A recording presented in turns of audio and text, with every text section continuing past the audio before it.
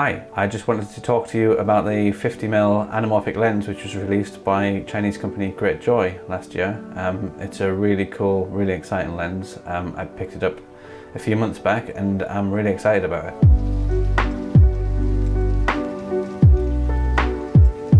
So to give you a bit of context, I shoot a lot of corporate videos, business, promotional films, things like that. And I shoot on the URSA Mini Pro and the Blackmagic 6K Pro.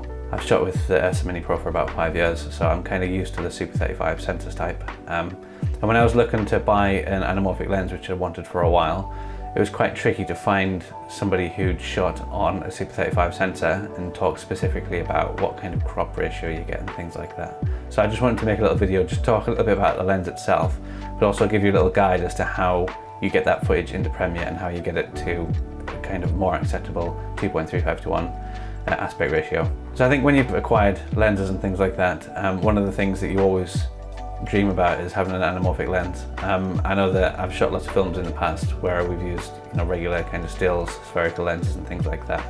And they're all amazing for film and you get really, really nice looks from them, but there's something about an anamorphic lens that just gives you a look that's kind of nostalgic to me, I think, because a lot of films from 70s, 80s, 90s as well were shot with these anamorphic lenses. So I've looked for a while at lenses that would hopefully tick that box, and shooting on a URSA Mini Pro and a 6K, I'm EF mount, and to find something that covers Super 35 and full frame that's EF mount. The Greatjoy one really appealed to me because it was the first time that I'd seen a lens come out that it was a decent price that also had that native EF mount, so I knew I could just stick it on my cameras and going forward, if I got a new camera or a mirrorless camera, I can adapt it and so on. And whereas if I went for a mirrorless lens, I'd be kind of limited as to what I could use it on. So that was really the main reason why I chose the Greatjoy lens. So with the Greatjoy lens, you get different options. You can choose obviously the different lens mounts and things like that, which are all available on their website. I'm not going to read them out to you. But you can get a blue version and a gold version, and basically all that does is dictate what colour the lens flares are. So blue, you get this blue flare, and gold, obviously a gold flare. And I think when I was looking at them, the thing that I actually don't like about anamorphic lenses is the flares. They're really distracting. I know they can be really distracting, and I find that they kind of get in the way of the footage, which isn't brilliant. And I've noticed a few people when they shoot on anamorphic lenses on YouTube or even in films. I mean, we've got J.J. Abrams as the kind of the master of this, but the screens are washed with anamorphic flares, and they're kind of there for the sake of it. Where if you watch an actual film, something like Die Hard that was shot anamorphic, you've got the flares and stuff there, but they're not prominent, they're not in your face, they're not all the time, they just feel more natural. And when I was looking at the different options that you could get with Greatjoy, they have the gold version and the blue version. Looking at footage, the gold versions, it seems that the flare was much more subtle. The colour doesn't clash as much with footage, because I find that gold and warmer colours tend to be, when I'm shooting business, promotion and corporate and things like that, it's kind of warmer tones. So I felt that if I went for that version, the gold flares are going to blend in a little bit more with my footage and not really stand out as noticeable. And I have to say that's what I've found when I've been using it. I feel that the gold version is, for me, definitely the best route to go. So far I've shot one corporate video on it, and I've also taken it out at night for a walk and just shot some sort of low light stuff on the 6K. The video that I shot just before Christmas I shot that all just on this lens, so I constrained myself to doing this lens, and that involved using it as a run and gun lens really. So there was a few interviews that I shot, which was really, really nice to be able to frame these really nice wide shots and shooting B-roll and things like that with it. It was interesting. I was having to think a lot more than I usually do when I'm on my kind of Sigma 18-35 or even a standard 50mm. I was having to really think, composing shots and moving myself around a lot, which was cool. It was a good challenge, but I'll get into that in a minute. About it might not be an ideal run and gun lens. Basically, it was a kind of a low light, natural light situation where we were using available light. We were filming in a food bank, and we're filming in a business. And I was experimenting a lot with the light, so I was putting people near natural light, and I was also putting physical lights in because it was Christmas. There was a lot of twinkly lights around, so I was framing lights in shot near to the lens and further away from the subject to really experiment and see what the squeezing looked like and what the bokeh looked like and all that sort of stuff. And yeah, I mean, I was pleasantly surprised. I wouldn't say surprised. I think it was as expected. So I got the look that I was wanting from the lens, which is, you know, that's why I purchased it. So very, very happy with that. It does make things pop. It makes subject pop out. Character-wise, I think there's enough going on in the background. It's like f2.9 or T2.9, which I assume is like f2.8. So it's not, you know, crazy huge bokeh, but it's kind of perfect, if that makes sense. It stretches the image out enough for it to have the anamorphic effect, and what's better is obviously you're getting that much wider aspect ratio, which is you know, that's why I purchased the lens, really. There are issues with using it as a one-man band. The focus throw is absolutely ginormous, so to focus on something at the other side of the room, to pull focus to something near you, near the camera, and I mean that focus throw is excellent for being able to be more precise with the focus. The other thing that didn't really help with the focus is when I'm shooting it on URSA, or I was shooting on my 6K, you can only preview the anamorphic back with a 2x squeeze or a 1.3x squeeze, but the lens itself was 1.8, so it wasn't quite perfect. So for me, I shoot everything pretty much HD, deliveries all HD. I very rarely get asked to do stuff in 4K. And what I found is, because of the crop factor of the Super 35, this is your image on full frame, and when you crop in on a Super 35 sensor, you're losing data on the left and right, but also the top and bottom.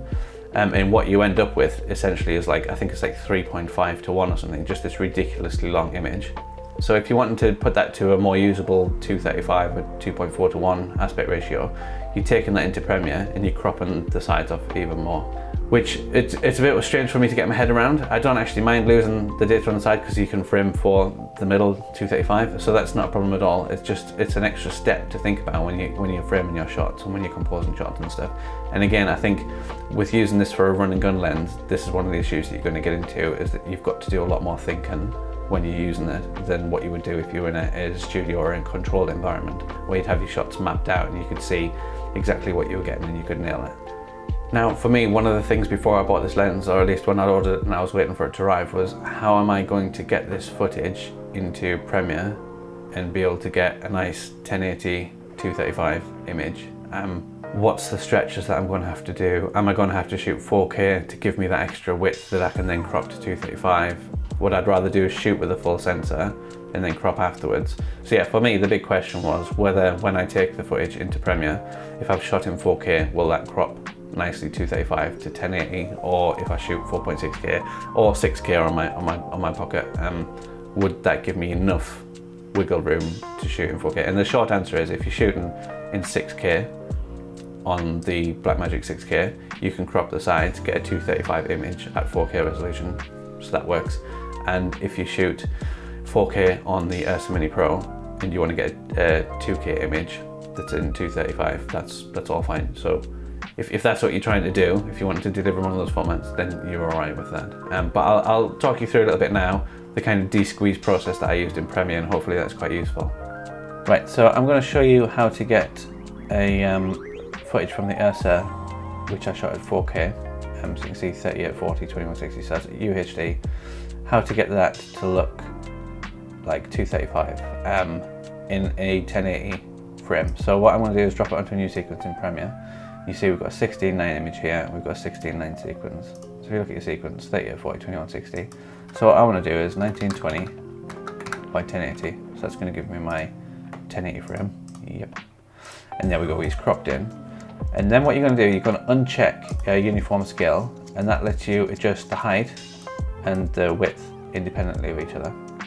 You can do a bit of calculating yourself, but what I found was, for height, you want to be looking at 38, and for width, you want to be looking at 68. Now, you've lost a lot there. If you're looking left and right, you've lost a lot of information either side. However, that is a perfect 235 crop. So therefore, that for me is a much more usable aspect ratio. So I've got my camera assistant here who's shooting some B-roll of me. You can see that's pretty much spot on 235. So overall, so far, I think it's a brilliant lens. I'm absolutely in love with it. I just want it on my camera all the time. I've been shooting a lot of video with it, but I've also been shooting a lot of stills with it. It's great because when you shoot stills, when you desqueeze it, it's naturally 2.35:1, so you get a really nice cinematic look. There's a few images on screen now that I snapped with my A7 III, it's a full frame camera.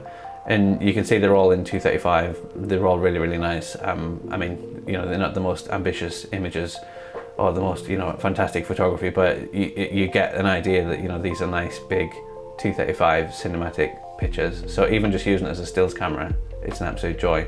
I'm really looking forward to getting out there and shooting my first film on it, which I've got in the next 2 months, which is going to be amazing. It's about a killer badger. What's not to like? And yeah, I'm going to use this for select corporate projects, I think. Even cropping to 16:9, but just, you know, using the kind of the flares and the stretched look and stuff like that. I think that's going to lift a lot of the videos that I'm doing. I think my clients will really enjoy seeing a more cinematic presentation as well. Although it might be subconscious, they will pick up on it. And again, a 1.8 2x lens, you're getting that anamorphic look massively. You're getting what you pay for, really. And I think the Great Joy one is an absolute beautiful lens to start with. I think I really, really want to look at getting the 35mm. I also want to have a look at getting the 85mm, which they just released. I think as a set of anamorphic primes created for cinema cameras, those 3 lenses are they're just absolutely fantastic. I can't wait to get hold of one of the other ones. It might be a while. But yeah, I mean, hopefully this has helped. If you're thinking about an anamorphic lens and you want to choose, you've got a similar camera to me, hopefully I'll give you enough information, the sort of stuff that I couldn't find when I was looking to buy this lens. So hopefully it's useful for you. If you do have any comments or questions or anything, just drop them below. I do respond to everything, and I'll try and answer any questions and film little tests and stuff if you need anything. And hopefully the next lens review you see will be one of those other ones, although it might be a while. So thanks very much for watching. Bye bye.